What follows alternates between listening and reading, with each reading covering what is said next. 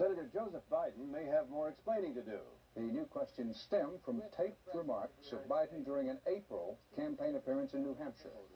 I went to law school on a full academic scholarship, the only one in my class to have a full academic scholarship. Went back to law school and in fact ended up in the top half of my class.